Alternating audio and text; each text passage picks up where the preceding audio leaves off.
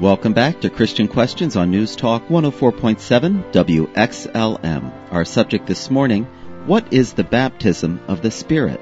To be a part of our program, call 860-442-9956. That's 442-WXLM.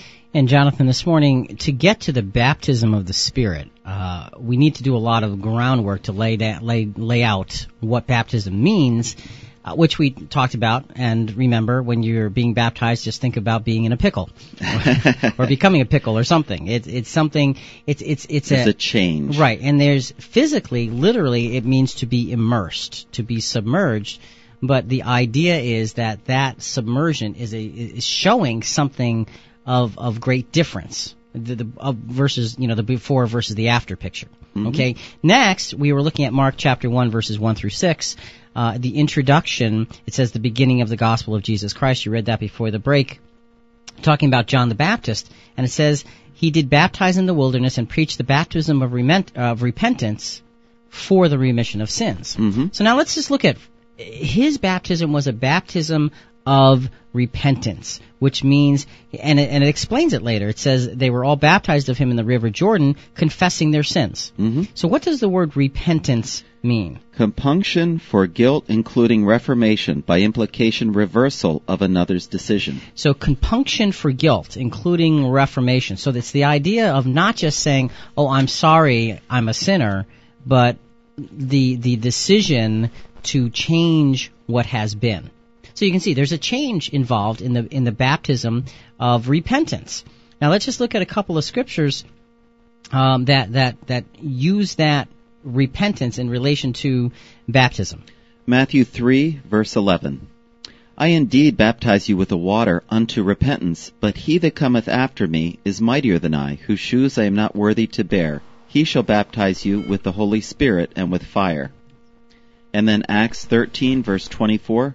When John had first preached before his coming the baptism of repentance to all the people of Israel. All right, so you've got this baptism of repentance, and it's very, very clearly focusing the baptism of repentance toward John the Baptist.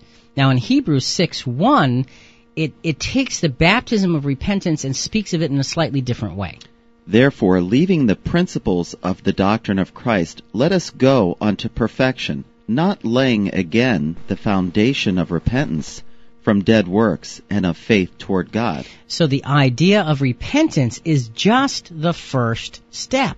Now remember, repentance isn't just saying you're sorry, it's doing something about it. It's making a change. And that's what's pictured in this baptism of John. It's changing the way you're living and paying attention to those things that are important. Okay? So that's the first thing. That's the first thing that's important, is there's this baptism of repentance by John.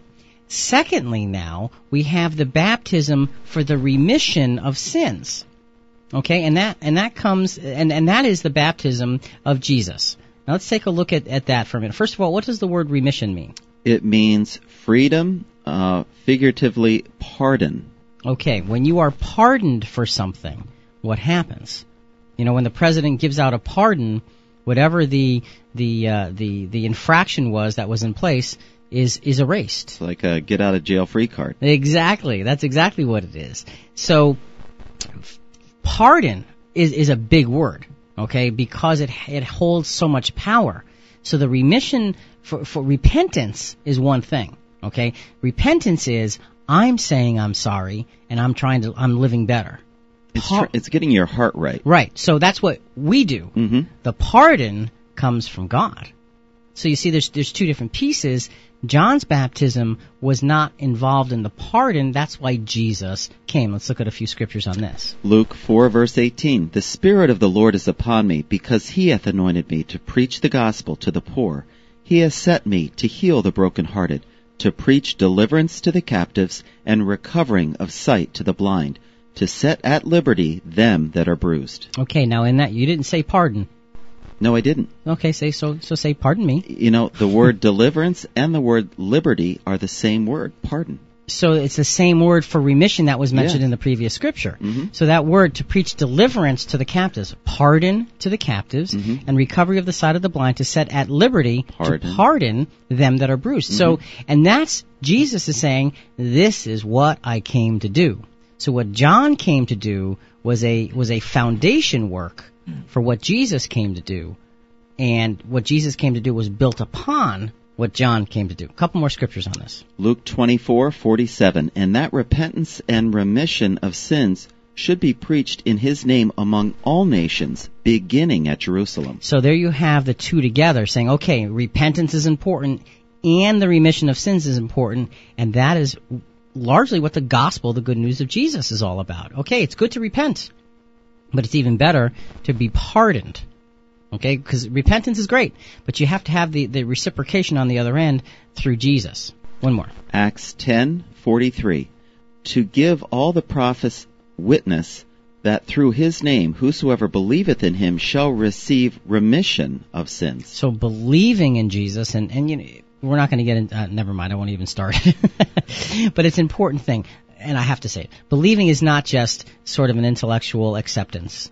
The word believe, when you study what it means to really, truly be dedicated to that intellectual acceptance. It's a heart rendering of that intellectual acceptance.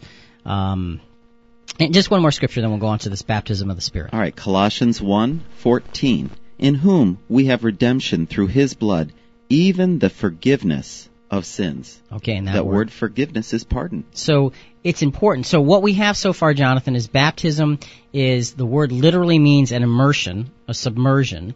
It means it implies something changes.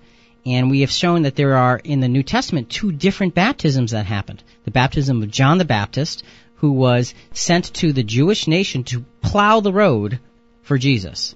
And the plowing of the road was in his preaching for their repentance, because they were not living according to the privilege they had been given under the law. And so he was getting their hearts right, so that when Jesus would come on the scene, they would be able to accept it, because now it's like a paradigm shift. What John did is he created a paradigm shift in the hearts of the people, so that when Jesus came, they could recognize it.